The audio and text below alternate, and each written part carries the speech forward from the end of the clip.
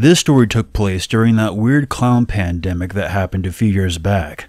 I was in my senior year of high school, and my buddy Trevor and I had just scored jobs at a local haunted hayride attraction. It was the perfect job for us. We were both 16 and 17, and we were getting paid to scare people. Pretty cool, right? Where we worked had a ton of different scenes, as we called them.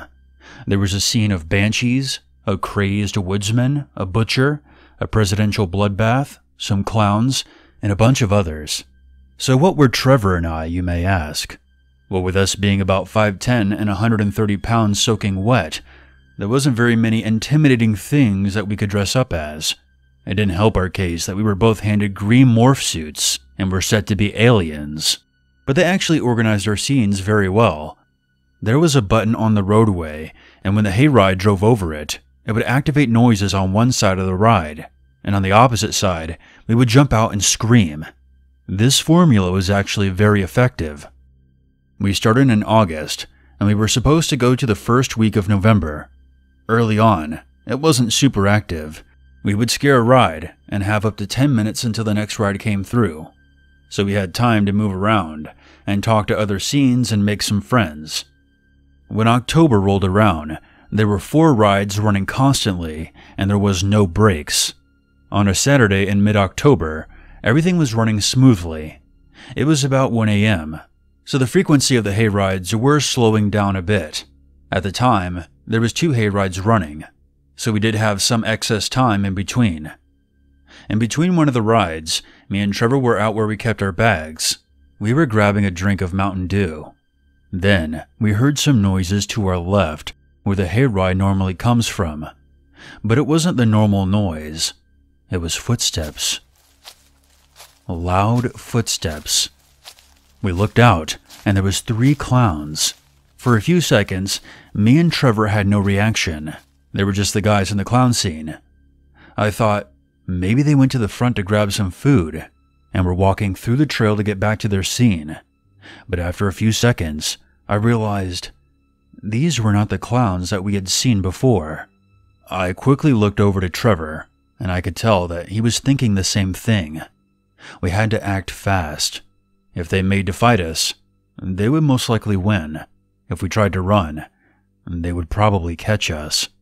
So, thinking on my toes, I decided to try and act like they were the guys that we knew. I looked at one and said, "Hey guys, how'd you end up over here?" To which one of them replied in a really high clown voice, "Oh, we're just strolling through." And they kept walking along. But quite clearly, they were now walking slower than before. Upon noticing this, I got a very creeped out feeling. Just in the nick of time, the horn sounded from the hayride. I could tell it was about a ride's length away, so I looked back at the clowns and said, "You guys better hurry back. The hayride is coming, and you still have a way to go." And to my surprise, they sped up and kept walking down the path. Trevor and I didn't want to make a scene when the hayride came through, just in case we were mistaken about the clowns, so we went to our normal positions and scared the ride. After the ride left, we just kind of paced around nervously, hoping that the clowns that we saw weren't waiting for the ride to leave. We just hung out at our scene for another 20 minutes with no other ride showing. It was probably the longest 20 minutes of my life. Then we saw headlights coming down the trail. It was one of the managers and 2 cops on a golf cart. They stopped quickly, and the manager leans over and says, "Hey guys, no more rides tonight. Grab your stuff and head down the trail towards the start. And you drive home safe, okay?" Relieved, Trevor and I quickly grabbed our stuff and booked it down the trail and went home. The next day I woke up to a text from my manager. It was a big group chat, so it wasn't addressed just to me. It read, "Hey everyone, I really hate to have to send this text out. Unfortunately, the hayride is going to be closing for the season. I want to thank all of you for coming out to work with us. Send me privately your address so I can send all of you your last paychecks." This was strange. It was only mid-October, not even Halloween yet, which was the biggest night for the hayride. Confused, I texted Trevor to see if he knew anything about what was going on. He replied, "You didn't hear? The guys at the clown scene were found dead by the last hayride."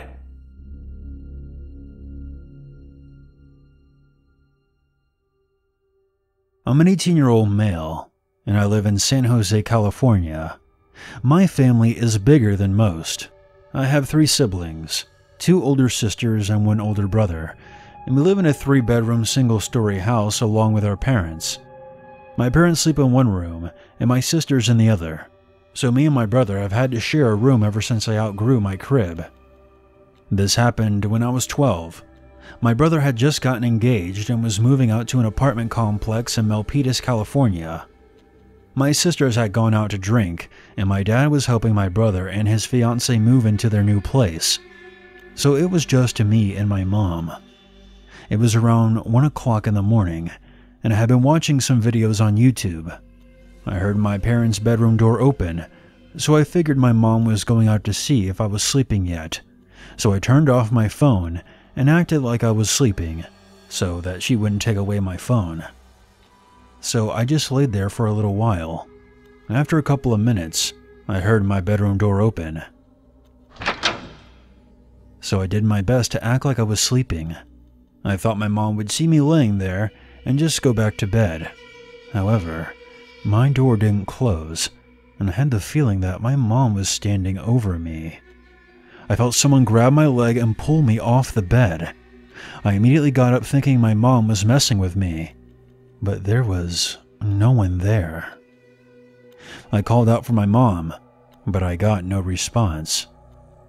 I left my room to find out where my mom was hiding, but she was sleeping in her bed. I was a little creeped out, but for some reason I still thought she was just messing with me.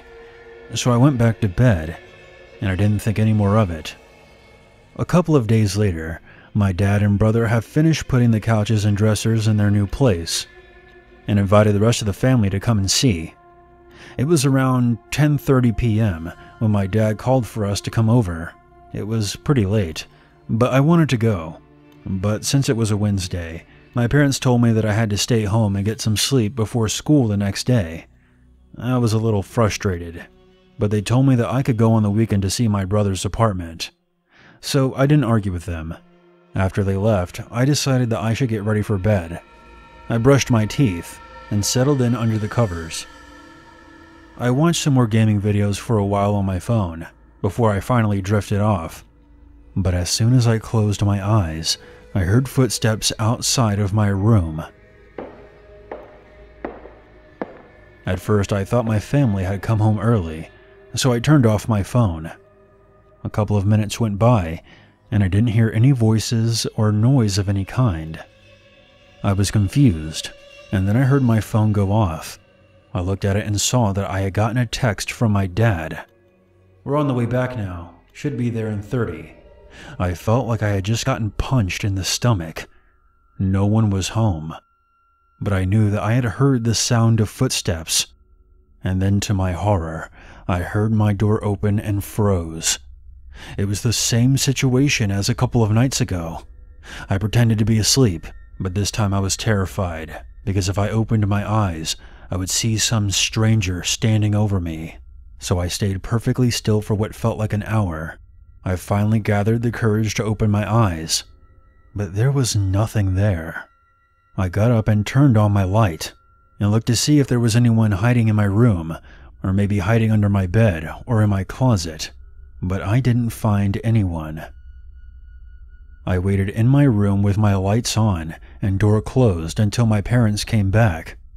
I don't know why, but I didn't tell them about what happened. I probably felt like they wouldn't believe me, so I just told them that I couldn't get to sleep.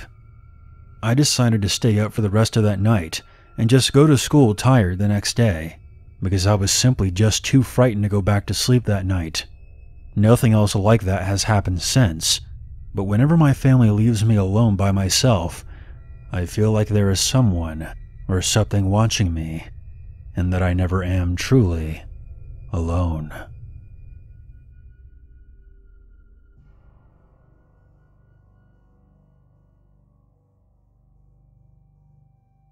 This encounter mainly affected my sister, so the rest of the story will be written in her perspective. I was 6 years old getting ready for school. As one child of 5, the eldest being 7.5 at the time, and the youngest being only 6 months, it's safe to say that our flat was always hectic, with everyone getting ready at different paces. We kept our shoes in a storage meter room which we shared with our neighbor, which was located right beside our front door. I'm not sure if this is the case for most newly built London flats, but at the time, this was the case for us. To fully grasp this story, you must know the layout of our flat.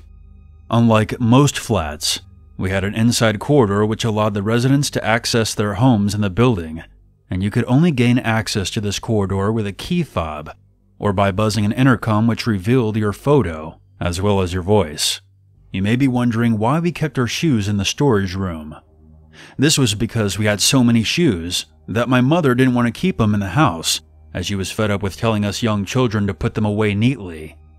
Also, we had recently moved into this flat, and our shoe rack was not assembled yet. But I digress. I was the first to get ready, which was odd. I was usually the last one to get ready, and would be constantly nagged by my mom. I went to go grab my school shoes from the meter.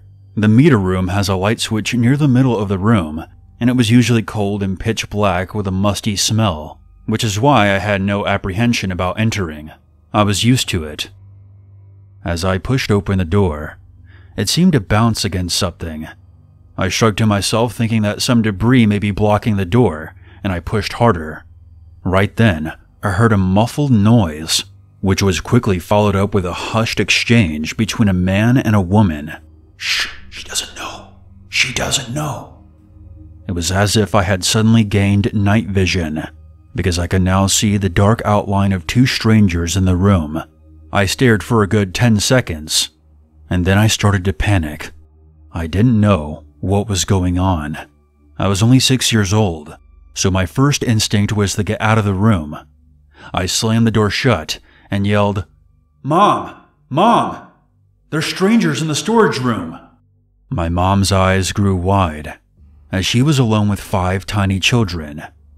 My mother quickly ran to the cupboard, retrieving a broomstick, and then ran to confront these strangers, who could have had malicious intent for all she knew. It's important to add here that a large homeless population used to hide and stay near our flat, as it was right beside a Tesco, which is the British equivalent to Walmart. Some of these people were heavily strung out on drugs. My siblings tried to run after our mother, not knowing what was going on, thinking that it was some kind of game. My brave mother yelled at them from outside the door. "I've called the police and they are on their way. You better get off of our property right now." The stranger stayed silent at first, hoping that she would just go away. She then started to barge the door, and then opened it, shaking the broomstick threateningly towards the strangers, yelling at them. Of course, she hadn't called the police. She was only bluffing, but the strangers shakily stood there with their hands up, indicating surrender. They hurried past my mother and out of our flat, leaving their dirty blanket behind. My mother must have thrown it out later, because when I returned from school, it was gone. Although it was a frightening experience, I could not wait to go to school and tell everyone about the encounter with the strangers, who I made out to be armed robbers. In reality, the only ones frightened were the strangers, who were probably just homeless people looking for shelter for the night. Nonetheless, it was breaking and entering, and my mother couldn't risk one of her children being hurt, or worse. To those strangers who snuck into our flat, next time, do not break into a home with a fearsome mother, because I assure you, they will do anything to protect their children.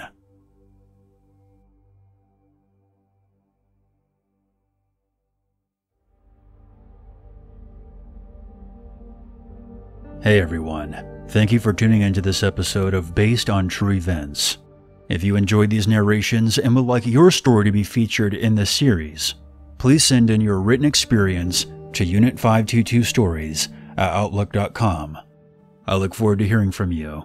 Until next time, I'm your Uncle Unit, and as always, never forget